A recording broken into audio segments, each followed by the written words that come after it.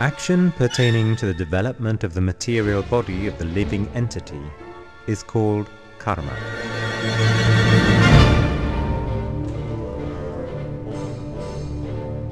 Karma is not eternal, whereas the living entities, material nature and time are eternal energies of the Lord. Karma means work and its results, action and reaction, and is linked to reincarnation.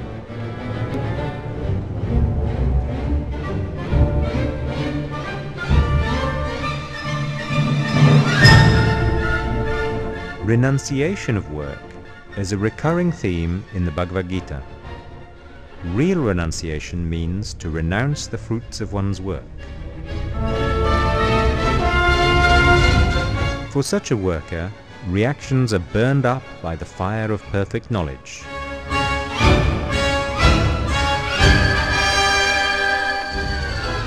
There are 5 factors of action: the place of action, the body, the performer, the soul, the various senses, the many different kinds of endeavor, and ultimately the Lord as Supersoul.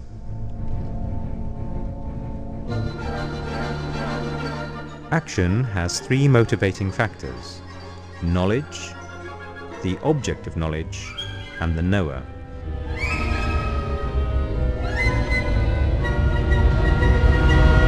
The 3 components of action are the senses, the work, and the doer. Actions performed in accordance with scriptural injunctions are technically called karma.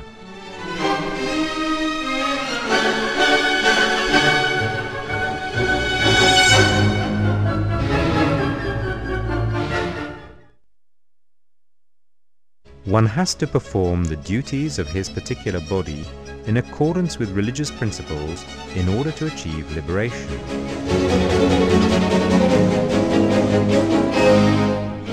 As a person does not hesitate to cook or take a bath, even in adverse conditions, one should follow the prescribed regulations of religious principles and rise up to the platform of knowledge.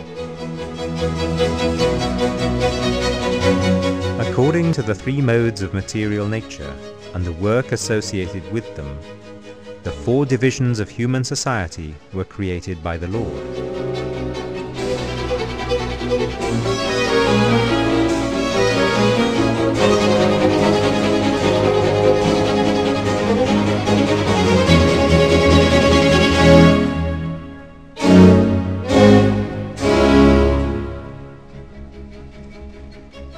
Through the process of sacrifice, or the biblical burnt offerings, the living entity attains heavenly goals.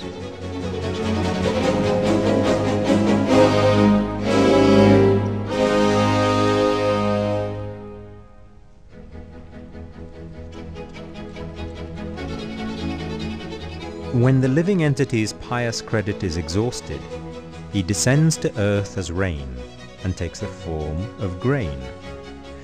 That grain is eaten by man and is transformed into semen, which then impregnates a woman. Thus, the living entity once again attains the human form.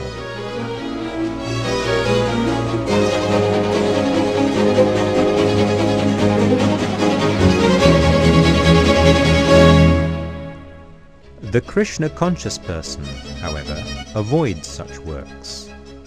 He takes directly to God consciousness and prepares himself to return to his spiritual origin.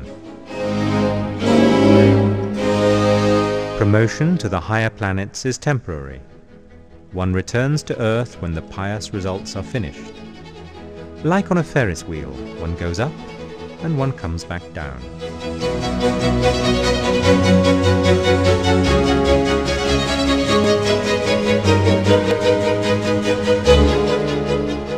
Krishna is the origin and master of all the demigods. They are never equal to him.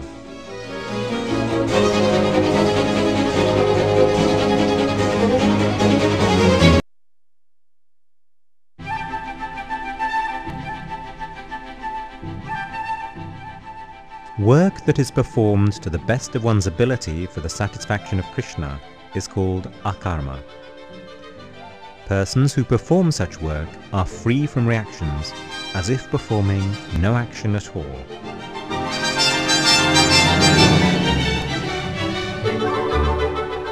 This can be compared to a soldier who may kill but is not judged for murder because he acts under the command of his superior officer.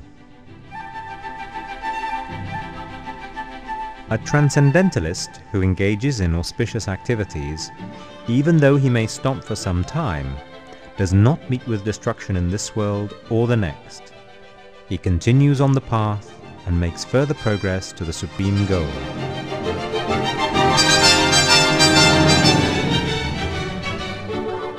The process of yoga is like a ladder that reaches the topmost spiritual realization.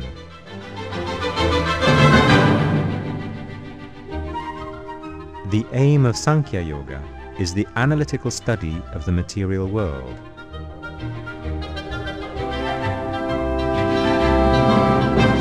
One who performs Karma Yoga is unattached to the fruits of work and works as he is obliged, thus decreasing karma. When Karma Yoga increases with knowledge and renunciation, it is called Jnana Yoga. Such a yogi knows that the goal is Krishna, but takes pleasure in mental speculation.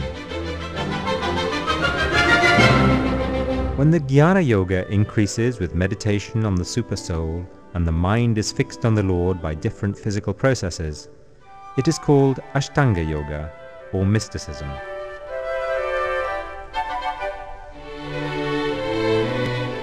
When one surpasses the Ashtanga Yoga stage and comes to the point of the Supreme Personality of Godhead, Krishna, one achieves Bhakti Yoga, the ultimate stage.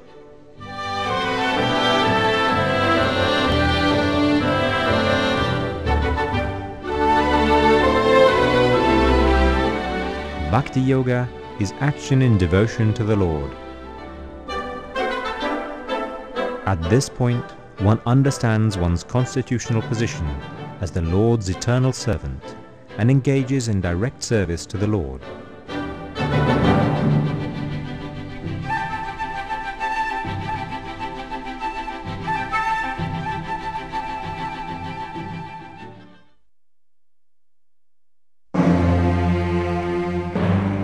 Fundamentally immoral and impious actions performed in defiance of the scriptures are called vikarma.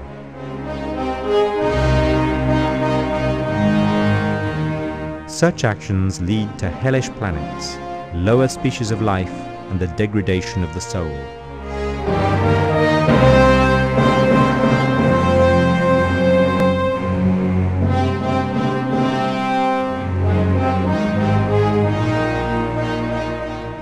One must then work one's way up the evolutionary ladder to regain a human form of life.